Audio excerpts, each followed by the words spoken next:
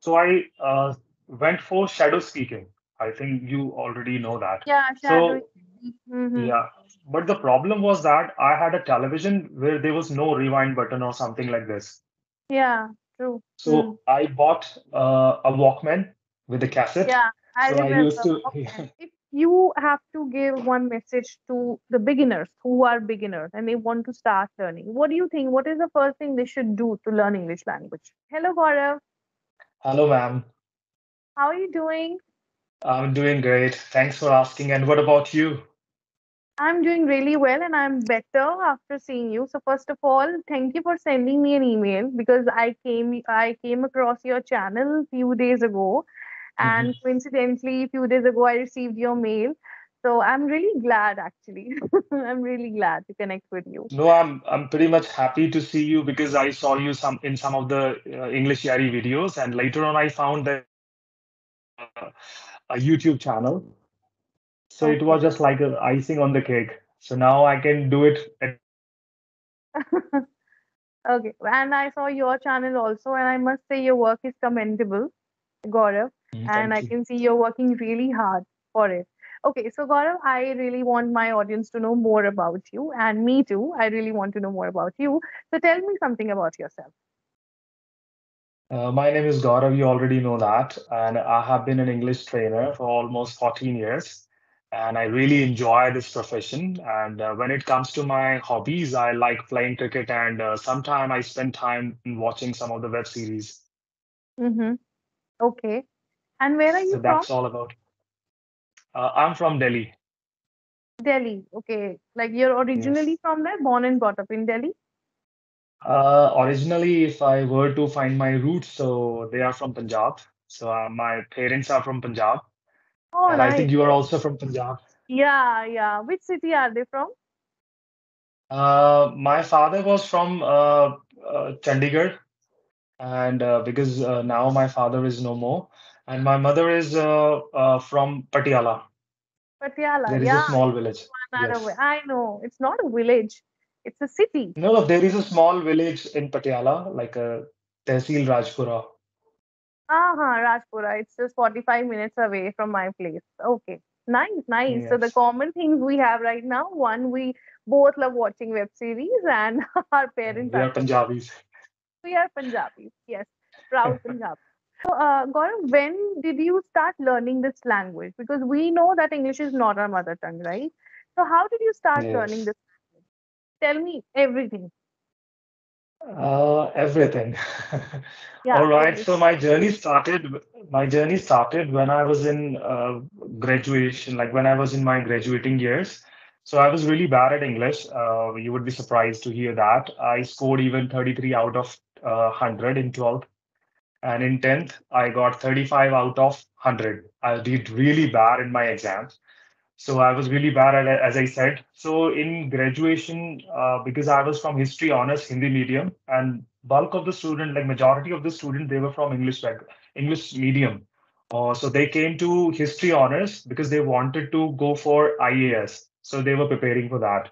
So most Mm-hmm. of the classes were 70% in English and 30% for us because whenever the professor used to have mercy on us, so that professor used to speak Hindi. So that's when I decided that I should learn English. So I started burning some midnight oil, and Mm-hmm. that's where the Okay. journey started. So how did you start English? Like how did you start learning? Yes. Um, when I started learning, I was paying a lot of attention on listening because I used to watch a lot of videos and especially movies because I did not have any cable connection at home because I'm from 90s kid. So I did not have any cable connection at my home. So there used to be a cable wire that was going across my home. So I used to put another wire, like an antenna or some kind of thing like this. So that's how I was getting. Just a minute. Yeah.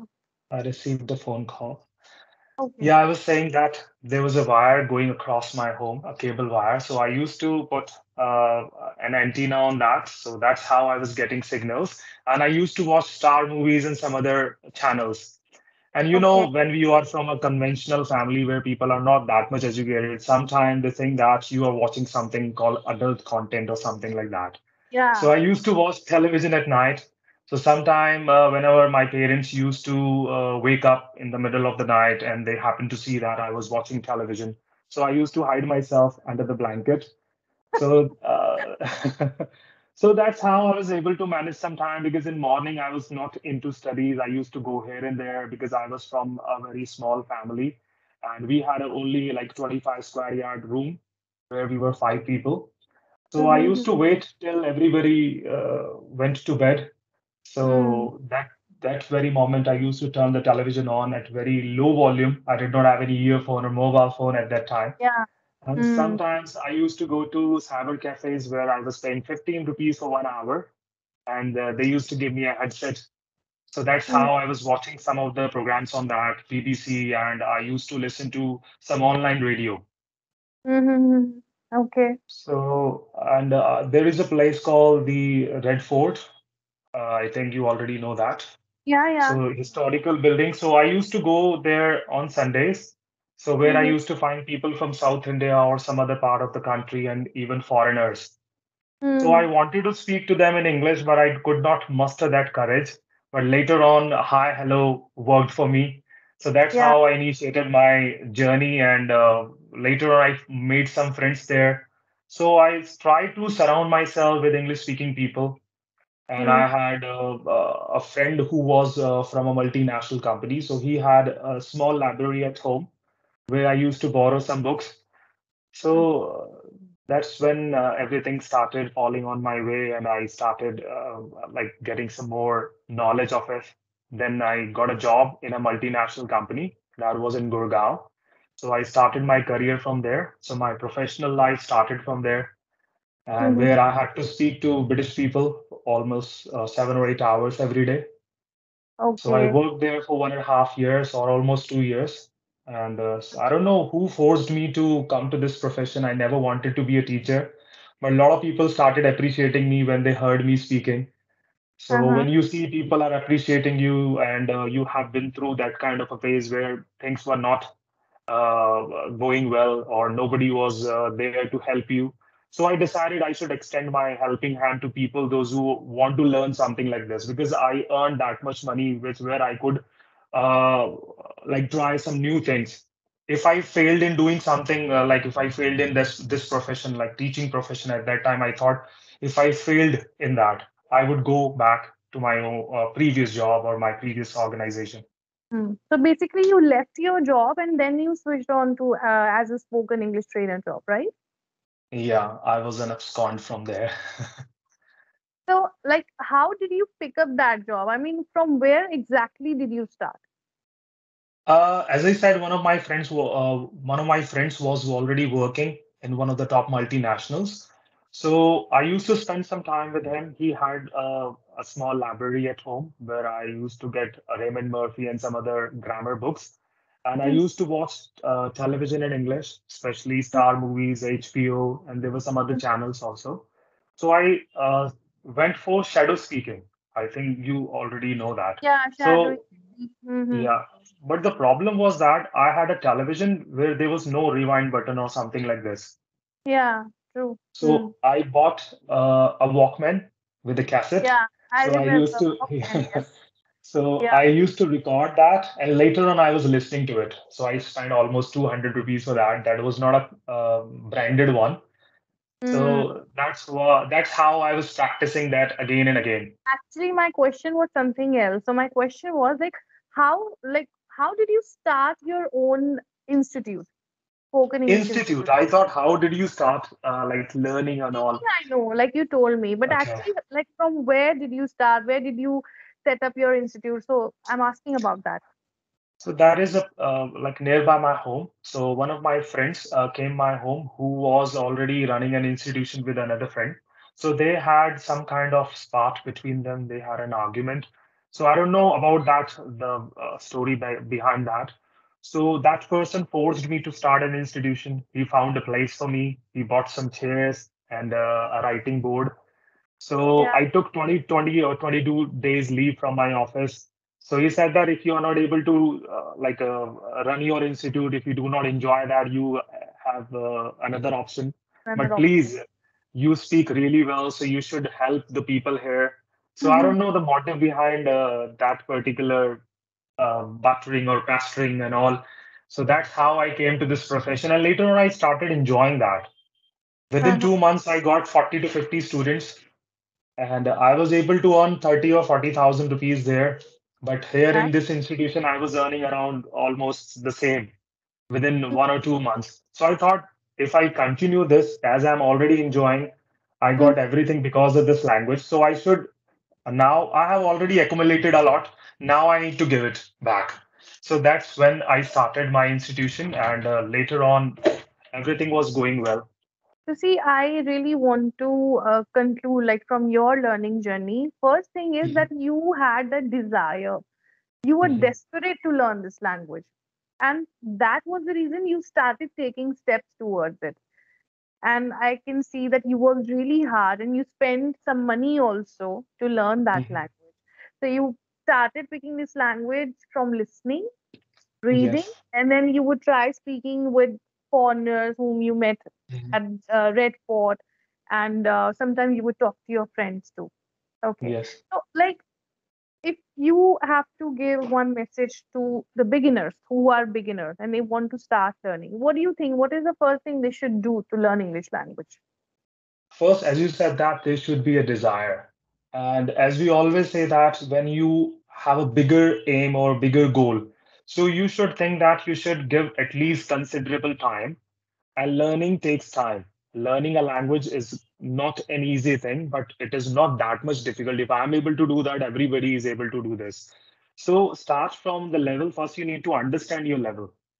If Mm-hmm. you are not able to frame sentences, there is no hard feelings in accepting that I'm not able to make sentences. So I should start from the very scratch. So first, Mm-hmm. I need to frame some smaller sentences, and bit by bit, I will get that confidence and try to speak in front of others. Sometimes we simply think that other person will start laughing or he will start laughing at me or making fun of me. It's all right. Correct. Even I was laughed at, but I Mm. took it as a compliment. Now people do not laugh. First, people laugh at you and then they follow. So we should Yeah. understand this thing, and later on, things will definitely change.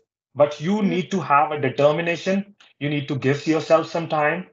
Sometimes we know ourselves better than others. We should not Mm. give our remote control to others. They are going to operate us. So Mm. stand at least start with 15 or 20 minutes. It's okay. Learn some Mm. basic words. And what I did is, what I did was that I started learning those basic words that, or the activities, I must say, verbs that I was capable of doing, or the things that I was doing around, or the things which were happening around me. So I Yeah. started picking those simple words so that I would be able to communicate. Mm-hmm. So Mm-hmm. later on, I was adding some adjectives, adverbs, and some other things. But first, you need to start framing some basic sentences. Basic sentences, short sentences, Yes, and they have to pick yes, some action verbs yes. That is that they. going to help a lot. Yes. Yeah. Yeah. So right nowadays we see there are so many platforms Mhm, which offer speaking sessions. mhm. So do you think that these sessions are really helpful for them? Everything is going to help a person who wants to do something or who wants to change or bring change in his way of Mhm. speaking, and he wants to hone his skills. But Mhm. honestly speaking, first you need to speak to the people around you, because when you are facing a camera or when you are speaking to someone, so at least you need to have that kind of skill, because nowadays a lot of people are simply starting their channels, and you might have seen some of the Yeah, channels where they upload people the are not content. able to communicate. Yes, they are not Yeah. able to communicate in a nice way, but it's all Mhm. right if this is their choice. But start looking for partners. Nowadays, there are many platforms, as you said, that where we can talk over the Mm. phone rather than simply going for a video call. So some Mhm. of my students are already using. There is an application. I haven't used it. That is Ace Speaking or something, where they are able to communicate with other people or other learners. So when you listen to people or when you watch people speaking, so later on you can also imitate them, or you can start speaking like them. There are few apps, and these Yes. are free of cost also. You don't have to pay money. Yes. There are Yes. so many learners who cannot afford money. So, what kind of apps would you like to suggest them? Uh, I don't know the names of all those applications, but few of them which are used by some of my students, and that is ACE Speaking, ACE Speaking, I think. Or Okay. there are applications where you can make a phone call to other people. Yeah.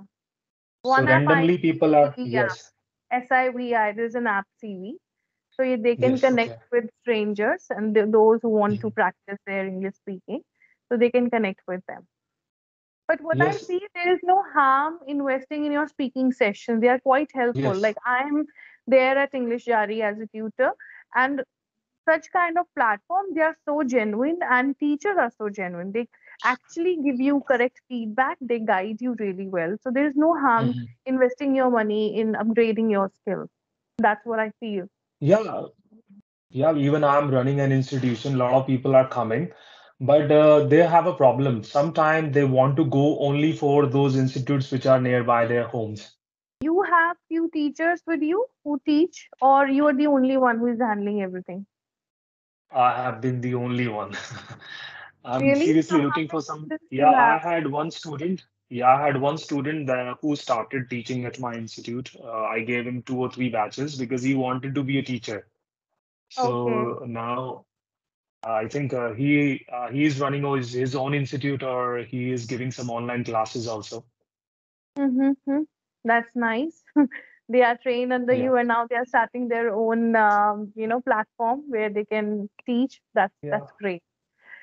So, if we have to tell students that, those who are at the beginning stage, they want to learn English. So, from Mhm. where exactly they should start? Because some people they get confused, ma'am. Should we focus on grammar? Should we focus on vocabulary? So, what do you think? From where should they start?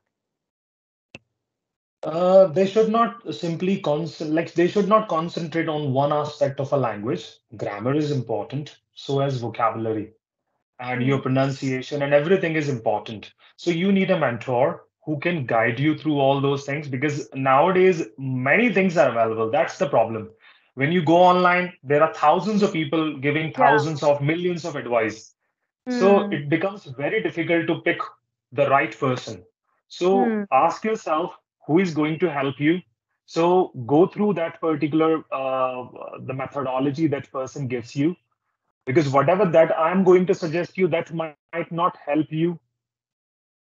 So everybody has their own levels, own problems. So once you sit next to a teacher or you come across a particular platform where they are teaching or giving or imparting knowledge, then that person can simply give you a customized approach how to Hmm. go about things as you are already teaching, you are already into teaching. Yeah. So when we come across a student, it varies from one person to the other. Some Hmm. people they are not able to frame sentences. Some people are able to frame sentences, but they are not able to articulate. So then we Yeah. have to customize everything. We need to just go through some of the patterns because we have a different approach for different people. Mm-hmm. Yeah, I agree with that. I agree with. But one thing they must notice, and one thing they must know that while joining any class, they must know that speaking is very important. Because some Yes, institutions, what I've seen, they focus on grammar. Like 1 month, yes, they spend in teaching grammar. They hardly yes. focus on their speaking or writing. So speaking is the key. So if 20-30% they are focusing on Mhm. grammar, rest of the percentage they should focus on speaking too. So let me tell you what I do when I receive, like whenever I get any student who is starting from the scratch or from very basic level. So I give him some basic lessons for first 7 or 8 days, and I make that person sit with the people, those who are speaking good. Hmm. So I just indirectly force other people to talk to him outside the class, even in the class, and ask some basic questions. So sometimes that exposure gives them certain confidence that okay, Yeah. yesterday I was not able to do that. So some students helped me outside the class. So whatever that I learned from the class and outside the class, I will simply use that particular knowledge while talking to my teacher or while sitting in front of the others. So that's Yeah. how they keep helping each other because I try to create an atmosphere because I cannot Yeah. start too many batches for different levels. So Mm-hmm. because I am left with only a few hours, so I have like almost 20 to 30 students in one batch. So that's Okay. how I do. I surround myself with only basic students. And the people, those Mm-hmm. who are able to speak or those who are at a good level, so I make them sit separately. So they start talking, so I'm paying attention to them. Also, I keep listening to them. If there is any area of improvement, so I make them understand that, and then they simply write it down. And the people, those who are learning basic lessons, so sometime I start striking a simple conversation like, tell me about your family and all. If you Yeah. see this notebook, whose notebook is this? Is it Mm. white or blue or black? So that's how they gain like a Yeah. basic Like just vocabulary. yeah, they are picking sentences also and Yes, basic vocabulary also. That's a good technique, yes. Gaurav. Yeah. Mhm. So, Gaurav, it was really a nice conversation with you, and I'm sure that this conversation will really help learners to learn English well, and they'll get some views, some insight to learning English language. So, and they Mhm. should also understand that learning any language is not tough until and unless you have that curiosity to learn anything. Yes, So that is the main yes. thing that they need, like you had, the strong Yeah, desire to learn. rightly stated. Yeah. Yes. So thank And you it's so pleasure much, talking to Gaurav. you, and I'm looking forward to having more sessions like this. Sure, sure. I really enjoyed this conversation. Thank you so much for giving me your time. Pleasure is all mine. Thank you. Okay, okay.